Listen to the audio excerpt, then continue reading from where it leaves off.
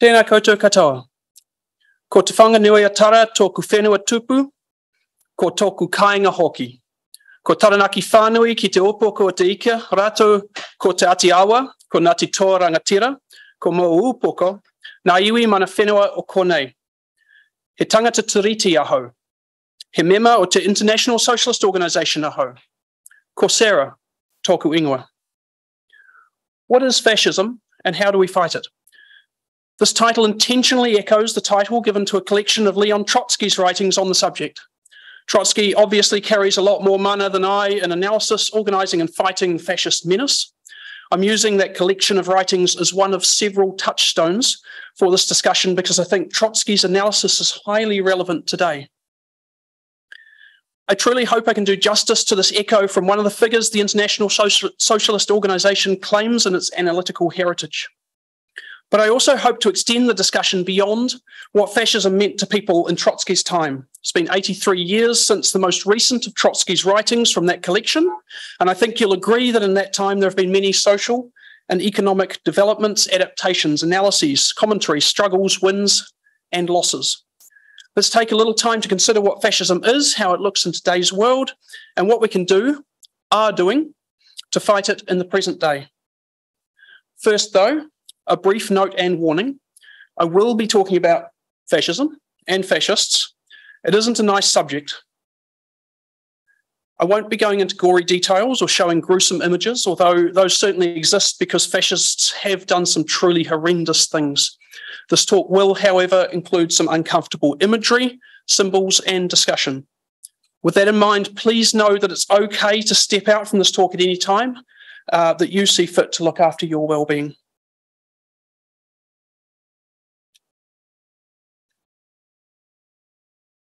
So what is fascism?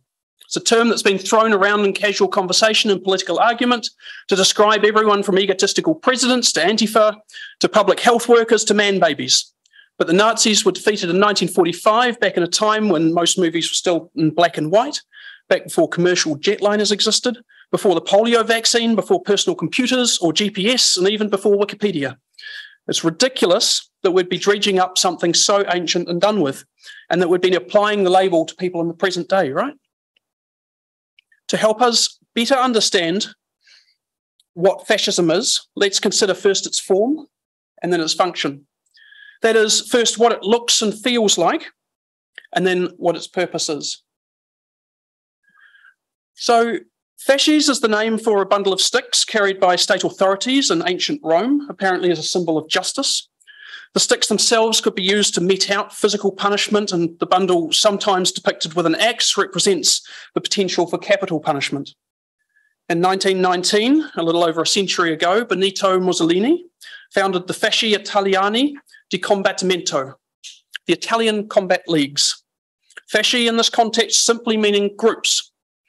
And over the next several years, Mussolini ended up developing a whole new political doctrine, which he named fascism. And the fasces were chosen as a symbol of a glorified Roman past and the justice the fascists imagined bringing to Italy. Here are Mussolini's words describing the doctrine. Fascism does not, generally speaking, believe in the possibility or utility of perpetual peace. It therefore discards pacifism as a cloak for cowardly supine renunciation in contradistinction to self-sacrifice. War alone keys up all human energies to their maximum tensions and sets the seal of nobility on those people who have the courage to face it. And also, the fascist accepts and loves life. He rejects and despises suicide as cowardly. Life, as he understands it, means duty, elevation, conquest. Life must be lofty and full, must be lived for oneself, but above all others, both nearby and far off, present and future. You might already be getting a sense of this philosophy glorifying violence and channeling some deeply conservative values, including that weird niche of individuality that does not actually include bodily autonomy. So around the same time, Hitler had joined the so-called German Workers' Party, a group which anti-fascist journalist Paul Mason describes as dedicated to anti-communism, state ownership, authoritarian government, and anti-Semitism. The group soon changed their name to the National Socialist German Workers' Party, which Mason states was done so that Nazism could be sold, initially to the masses, as a nationalist revolt against capitalism. The German term for National Socialist was mispronounced by English speakers as Nazi, and so we end up with that term in our modern lexicon. The beginnings of Hitler's Mein Kampf describe intensely impoverished economic and social circumstances that wouldn't have been out of place in Karl Marx's capital.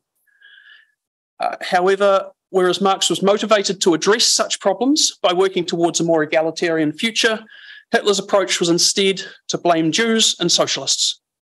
Hitler quickly rose to prominence as an orator, though apparently not so much as a writer. His manifesto is as much a personal fanfic as it is political work, but nonetheless showcases his belief in the necessity of hierarchy and violence. Just as nature, these are his words, does not concentrate her greatest attention in preserving what exists, but in breeding offspring to carry on the species. Likewise, in human life, it is less important artificially to alleviate existing evil, which, in view of human nature, is 99% impossible, than to ensure, from the start, healthier channels for a future development.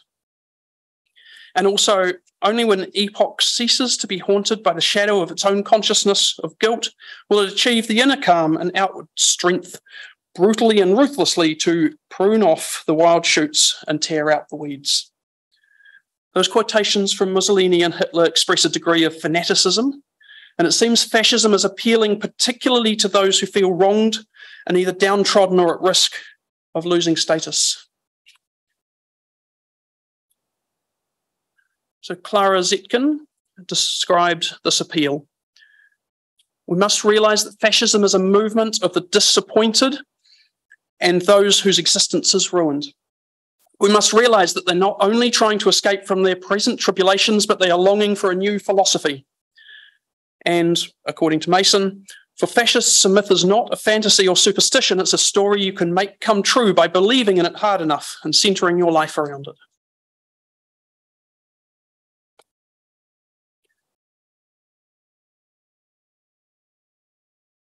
So there have been numerous attempts to characterize fascism. Umberto Eco's 1995 list of features of fascism is one of the most well-known, and these are my words, an attempt to summarize his list. Cult of tradition, irrational, promoting action for action's sake, through permanent struggle and warfare, upholding a fantasy of personal heroism and machismo, unable to tolerate disagreement and fearing difference, restricting language to restrict cultural thought and criticism, deriving from individual or social frustration and a sense of being besieged by an arbitrary, powerful other, with a selection of the population considered to be the people and decisions handed down by a self-appointed voice of people. Various other attempts to characterize fascism. Researcher Roger Griffin provided this definition in 1991. Fascism is a genus of political ideology whose mythic core and its various permutations is a palingenic, which means reborn, form of populist ultranationalism. Mason created this succinct, and I think maybe somewhat lacking definition. Fascism is the fear of freedom triggered by a glimpse of freedom. And the Third International, led by Stalinist USSR, labelled social democracy as the moderate wing of fascism, and thus conflated the entire spectrum of capitalism with fascism. Defining fascism is clearly tricky, and some descriptions and definitions are more useful than others. So Mussolini created this doctrine of fascism, that's with a capital F referring specifically to interwar World War II Italy. Hitler is the leader of the most renowned fascist regime thus far, so lowercase f referring to fascism as a general political ideology. However, it's important to note that neither of these individuals invented fascism in any sort of ideological void. Mason identifies philosopher Friedrich Nietzsche's ideas of the Superman or Übermensch and of positive eugenics as some of the cultural precursors of fascism, and says fascism sprang more fundamentally from the wider culture of colonialism, nationalism, and militarism that flourished among conservative-minded people before the First World War. Reading this, we might start to be getting an uncomfortable awareness that those precursors of fascism are also present in our own colonial New Zealand heritage.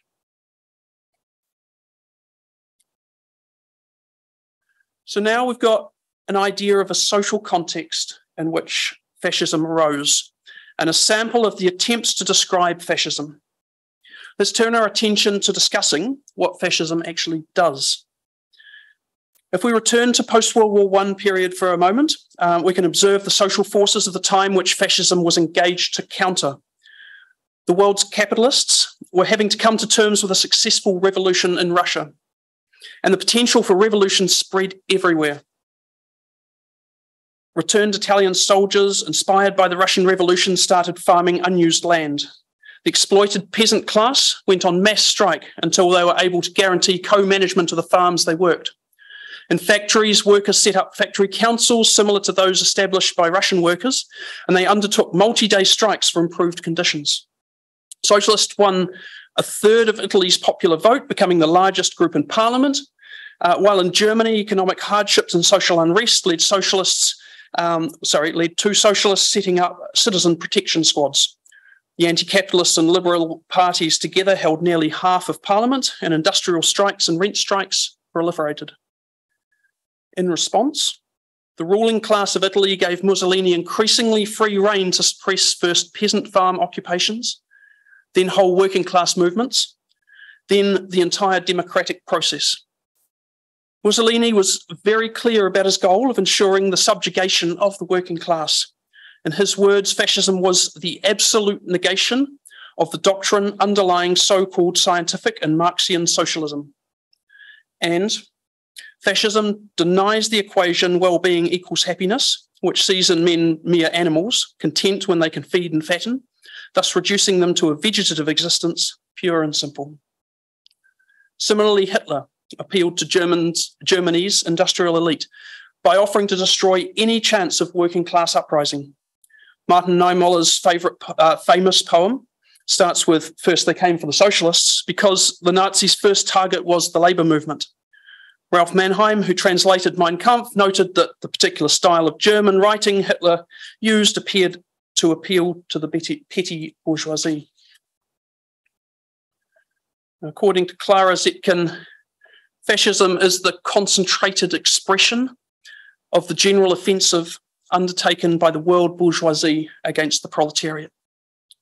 Trotsky described this offensive in a context of three stages of capitalism: its dawn, its bloom, and its decline, which is when the bourgeoisie is forced to resort to methods of civil war against the proletariat to protect its right of exploitation.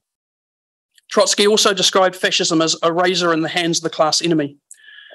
In other words, fascism is the political program deployed by the ruling class to maintain their power.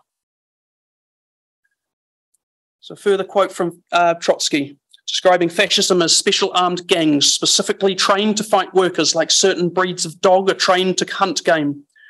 The historical role of fascism is to crush the working class, destroy its organisations, and stifle political freedom at a time when the capitalists are conscious that they have become incapable of governing or dominating through democratic system.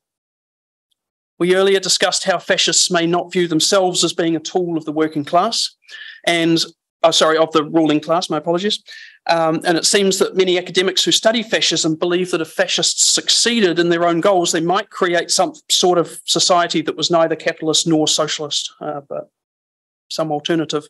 And if that is true, then certainly when capitalists support fascists, they're taking a risk that might backfire on them. So on this, Trotsky said rather eloquently, the big bourgeoisie likes fascism as little as a man with aching molars likes to have his teeth pulled. So Gramsci theorised that fascism might also be capable of gradually eroding the capitalist system until it had achieved a passive revolution. And those living in the USA and the UK, for example, may well feel like Gramsci has a point as they watch hard-won rights being eroded before their very eyes. From our perspective on the left, we certainly see the capitalist class, including the bourgeois state, enabling fascists and the early growth of fascist ideas, from police protecting fascists rallying and marching to large national and multinational media companies promoting fascist talking points, to petty bourgeois business owners directly financing and supporting far-right mobilisations, to billionaires promoting so-called free speech, which protects far-right fascist attacks on minorities in social media and other online spaces.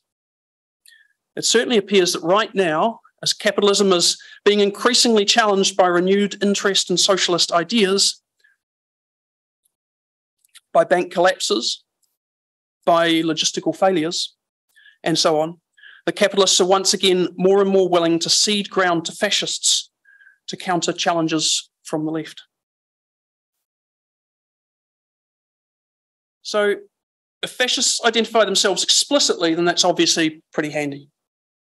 But note that while identifying their symbolism can be useful, only looking at symbolism might lead us to draw incorrect conclusions, because symbols can be used for a variety of reasons. So an example that I've got here, fasces, which inspired Mussolini and were the symbol of Italian fascism. They've also been used by the British Union of Fascists, who, well, they identify themselves, so that's fantastic, but also a symbol of state of the USA. There it is on a USA coin and in the background of the House of Representatives. So I think we just have to be a little bit cautious about just looking at the symbols, which is why we've been going into so much detail about form and function. Similarly, the swastika, appropriated by the Nazis, is prominently displayed by the mongrel mob, not as with a goal of white supremacy, obviously in that particular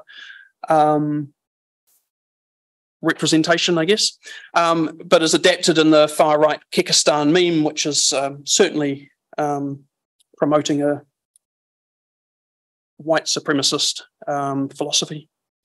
So more reliably than just focusing on symbolism, we should try to determine whether an individual or group is fascist through its form and function.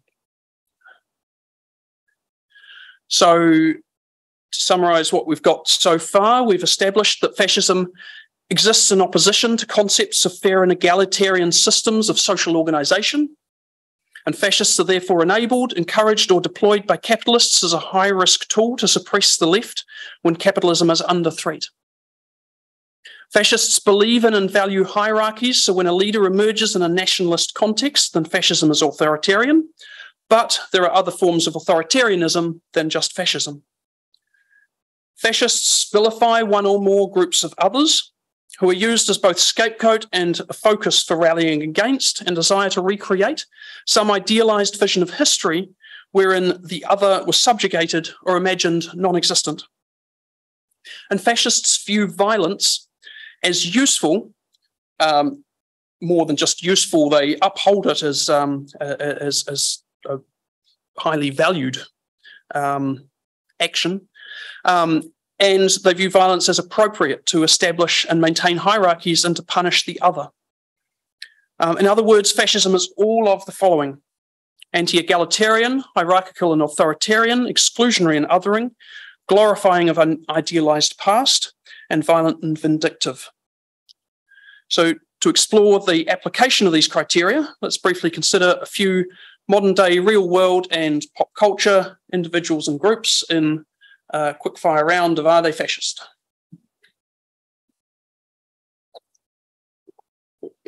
So, Freedom and Rights Coalition in Aotearoa. This is led by Destiny Church pastor Brian Tamaki. This group promotes COVID conspiracism, is against queer people and against abortion rights. It certainly adheres to religious fundamentalism, conservatism, othering, and has a not-so-subtle threat of violence in its speeches and rallies. While perhaps not quite so explicitly anti-egalitarian, hierarchical, and pro-violence as to be fascist, it certainly sits very nearby on a political spectrum, and so we could comfortably call this group far-right. Real world and pop culture examples.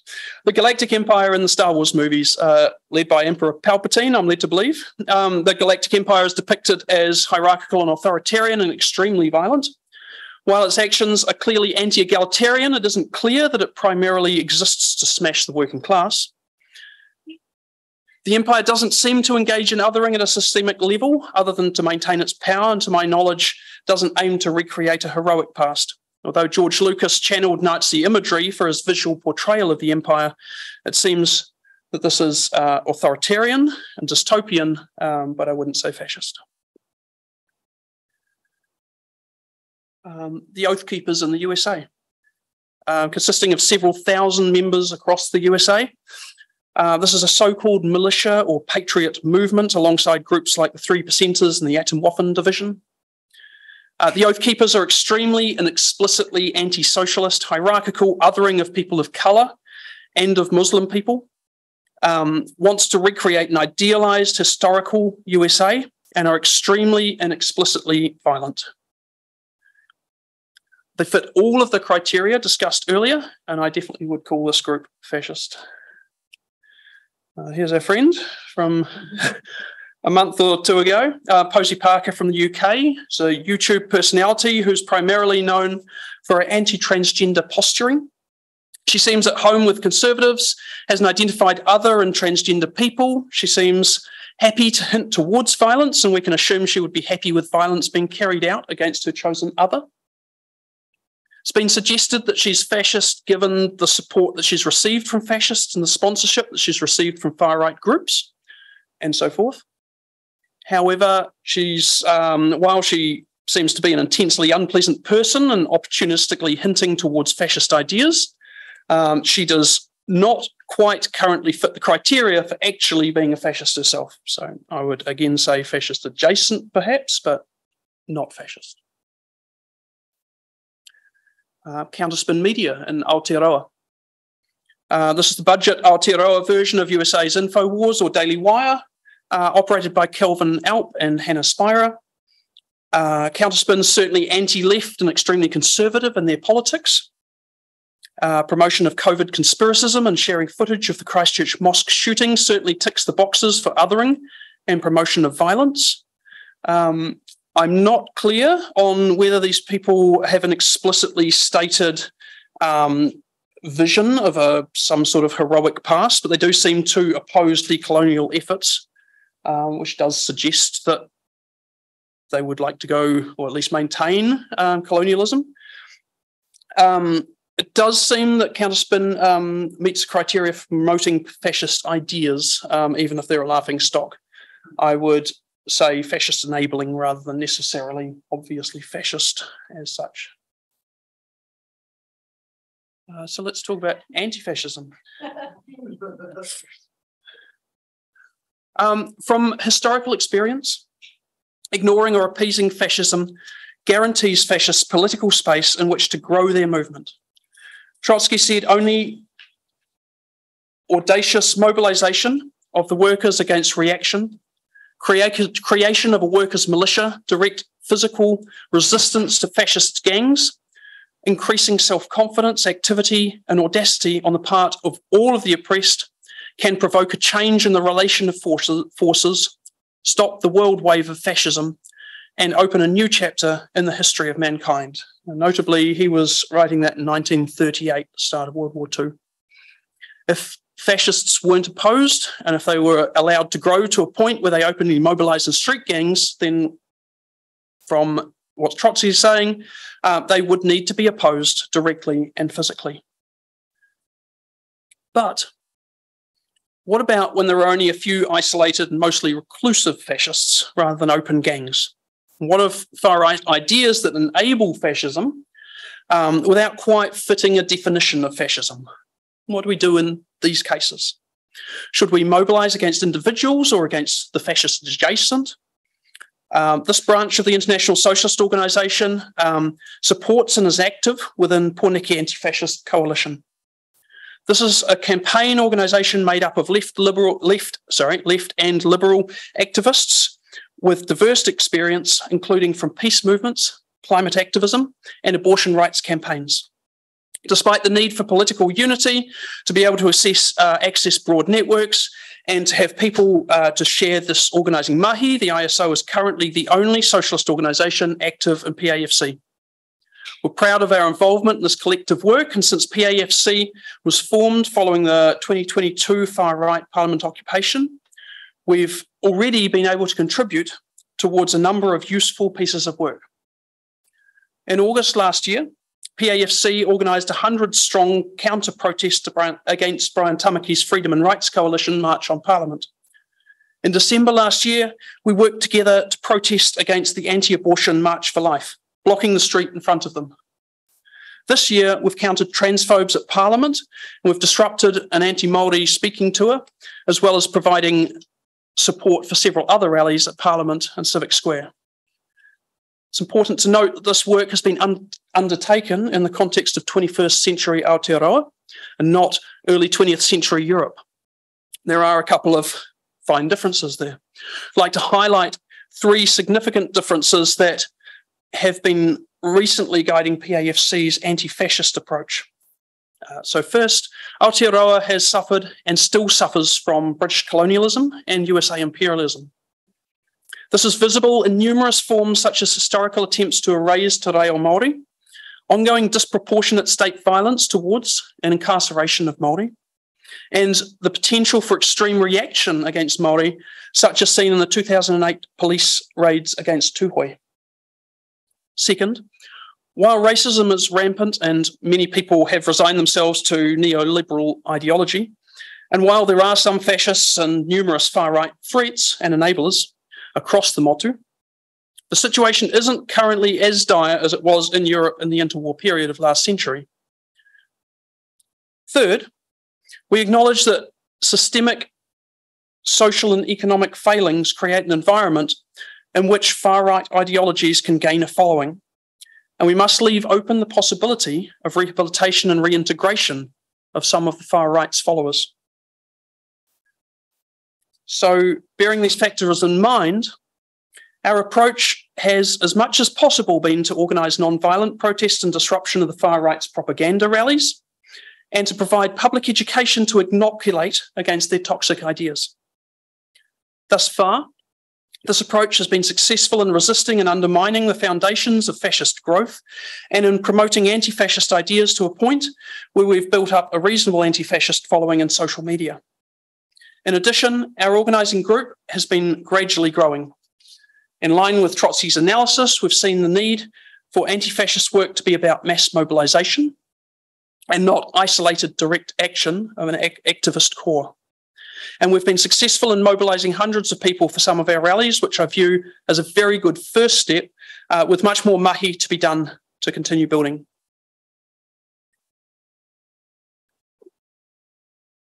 As international socialists, we also understand that unless we overthrow capitalism, we'll always have to address the threat of fascism. Therefore, we support immediate changes which address the social and economic deprivation which provides fascism its soldiers, while also seeking to build to where the whole working class can fundamentally replace capitalism with egalitarian distribution. So I'd like to just bring this all to a conclusion. Fascism is a threat which cannot be ignored. Unchecked fascism, or fascists, would usher us into a brutal future absent of all that we love. We've developed a simplified criteria for identifying fascism through this talk today, which was all of the following, to reiterate: anti-egalitarian, hierarchical and authoritarian, exclusionary and othering, glorifying of an idealised past, and violent and vindictive. We were able to use those criteria to consider whether various examples were fascist or not. We've covered how at least some fascists seem to believe that these pretty sad features of their ideology are somehow good, and that they imagine a revolution of their own making. However, despite fascists imagining themselves to be Übermensch, they are actually enabled and deployed to suit the needs of both bourgeoisie and petty bourgeoisie, specifically to crush working class uprising, a manoeuvre that is both high risk for capitalists and devastating for the working class. To avoid such destructiveness, anti-fascism must become the norm in Aotearoa and around the world.